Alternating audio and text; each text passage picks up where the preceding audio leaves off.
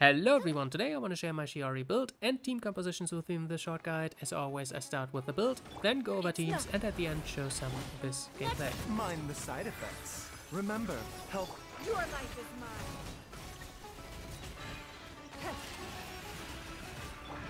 Wings of dark. The first thing you should probably do is go to your dressing room, switch out the wing glider to anything that isn't the default one to get the benefits from her passive skill for the extra movement speed bonus.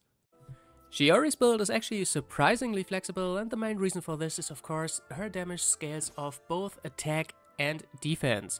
Now, her skills are weighted a little bit more towards defense, so it's generally a good idea to focus a little bit more on it.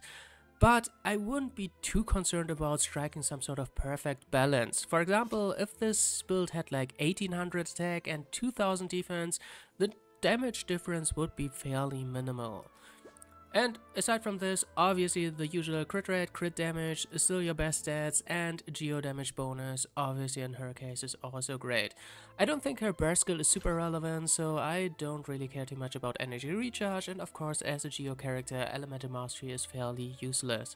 As for skills, by far the most important one is the elemental skill. Definitely focus all your attention on this first. Then the burst skill, I would also advise to level it up. It's not super relevant, but if you mismanage your cooldowns, if you switch to Chiori and her elemental skill still has like a second or two cooldown, you can definitely use the burst skill to fill that gap.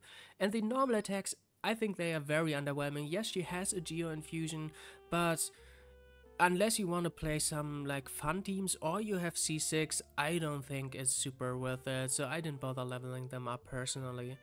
As for Constellations, I think Chiori's actually look very interesting. Constellation 1 is a little bit of a damage increase for her elemental skill, and most importantly it also removes the condition for summoning 2 dolls. So now regardless of a geo construct being present or using the geo infusion, this skill will now always summon 2 dolls.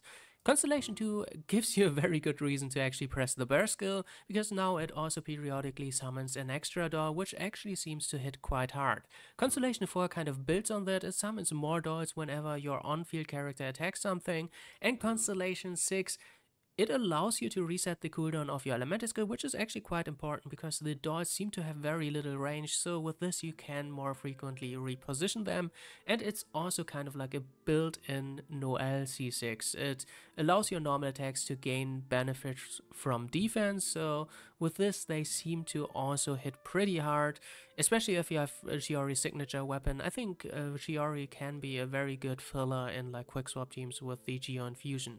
As for our weapons, I think there are actually quite a few very nice 4-star options for her. Of course, the Albedo event weapons come to mind first. The Cinnabar Spindle and the Festering Desire are really nice, especially if you use the Cinnabar Spindle, though I think the build should be a little bit more focused on defense because of this effect. If you don't have these weapons because they were released quite a while ago, then the fishing weapon from Fontaine is also really nice. The base attack is quite good, and the 16% crit rate for the elemental skill will be quite handy for a character like this. But if you don't have it available or don't want to use it on her, I think the craftable weapon from Fontaine is also really nice. It's basically the opposite of the Cinnabar Spindle. This one just provides you with a lot of extra attack. As for artifacts, we already covered substats earlier. As for main stats, in this slot I think defense percentage is a little more favored over attack percentage, but both are perfectly fine. In the next one, geo damage bonus for sure, and in the last one, crit rate or crit damage, whichever one balances your build out better. As for the set, I think Golden Troop is a clear favorite, but you could make a very convincing argument for Husk of Opulent Dreams. If you already farmed this domain for Ito or someone, and you already have a second set ready to go for Chiori, fair enough, but I wouldn't invest any more resin here just to farm for Chiori is what I'm getting at. I think Golden Troop is perfectly fine, and it's just a great general purpose set which can be used by a wide variety of different characters. Resin spent on this domain is just way more valuable, it's a way better investment overall. Now for team compositions, and first of all, Chiori in my mind is very much a sub-DPS. Yes, she has a Geo Infusion, and at Constellation 6 it might even be a very viable thing, but I think for most people that's not even worth a consideration, so I will very much focus on building teams around Chiori being a sub-DPS. Now one thing I always mention when we talk about Geo characters, Geo-elemental reactions aren't really a thing, so if you build like a Vaporize team, a Quicken team, or especially a Freeze team, you don't really want a whole lot of random geo-application to make things inconsistent. You don't want a bunch of random Crystallize. Now you can pick geo characters for random like mono element teams, like for example the Zhao team. He doesn't really go for a lot of elemental reactions, so if you play like Feruzen, Zhao, and Chiori plus Zhongli or something, sure, that might work, but in general, geo characters mostly synergize with other geo characters. When thinking about the strongest Chiori team, the first thing that came to my mind was this Ito team, and surprisingly enough, it was also the thing I stuck with. I think it's very impressive damage and kind of great synergy. Ito, defense scaling main DPS, Chiori, defense scaling sub DPS, and with 2 geo characters it only makes sense to pick Goro. Of course, he buffs Ito's defense. I don't believe Chiori snapshots, so no defense for her, but obviously everybody gets extra geo damage bonus from playing triple geo characters with Goro. And then Furina, another defense buff for the entire, sorry, not defense, damage buff for the entire team. And the great thing about Furina here is I think it makes this team really engaging and fun to play, because usually Furina is just a sub DPS kind of, you just leave her in damage mode and pair her with another healer, but here you kind of switch between her modes as part of the rotation. What I like to do is use Furina first to use her burst skill and then use her healing elemental skill, and then you switch through the entire team. First summon the geo construct with Ito, then summon the elemental skill with Chiori, and then automatically switch to Goro. Keep in mind that Chiori needs to be placed in front of the character you automatically want to switch to. In this case it's Goro, and then summon his buffs. Keep in mind also his war banner or whatever it is not a geo construct. I thought it would be, but for some reason it is not. And then after you're done with Goro, you switch back to Furina, put her into damage mode to trigger Crystallize to get geo resonance, and then you do your thing on Ito, and after you're done on him, you rinse and repeat. And really quick, some other suggestions. I also highlighted this team in another video. It's a kind of quicken team with Ningguang providing the geo construct for Chiori and geo resonance, and then we have some quicken between Fischl and Baiju, and Fischl also gains extra electro damage bonus from the Akiak Petra set from Ningguang.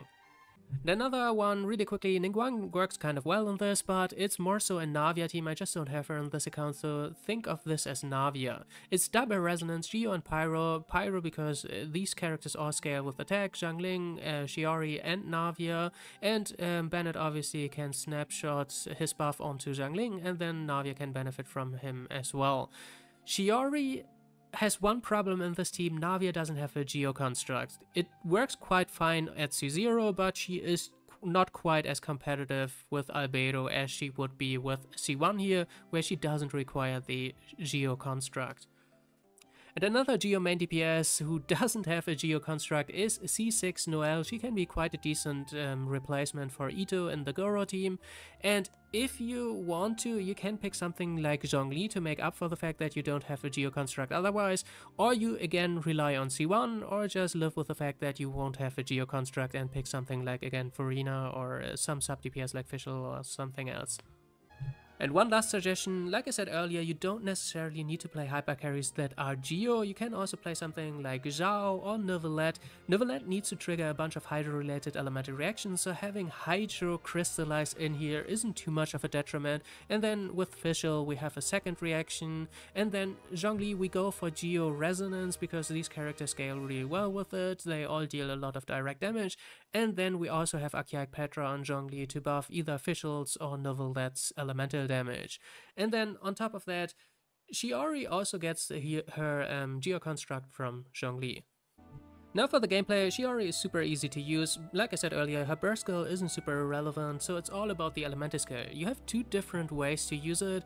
One, you can press it into a normal attack, which grants her the Geo Infusion, which looks something like this.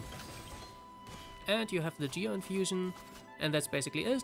And next, you can press the elemental skill into the elemental skill again, which switches off Chiori to the next character. In this case it would be Fischl, and you also get the seize the moment effect, which means your Geo constructs or your Geo dolls will deal coordinated attacks. And you get also this visual indicator, so we do this, and around Fisher you see this little flower icon or whatever, which means the next 2 normal attacks or whatever are followed up with coordinated attacks from your dolls. And you see it only lasts 8 seconds. Now the visual effect is gone, so it doesn't even last the entire duration of the dolls, so you should do it quite fast, I guess. But yeah, that's this. Now let's summon our construct. I have C1, so that's why she summoned 2 dolls anyway. Now let's just apply Hydro and then do the first reaction, and we also summoned Oz, and he's already dead, but now you would just trigger a bunch of electro-related Hydro reactions to get Novelet running. And for now I'm gonna leave you with some Abyss gameplay and come back at the end. Time to shine! Advance! Rally! Who wants some of this? Huh! Cha! Huh! Huh! Huh! Huh! Huh! Huh! Shower me with praise! Let the world come alive! Charge! Press the advantage! Oni coming through! Bam! Yeah! Apologies. Ha! Ha! Let's roll!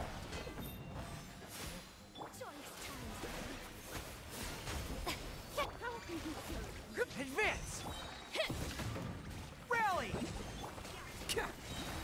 Who wants some of this?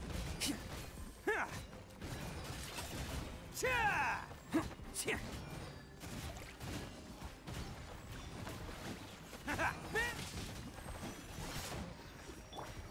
Strike a pose! Time to shine! Stop that! Fall in! Press the advantage! It's showtime!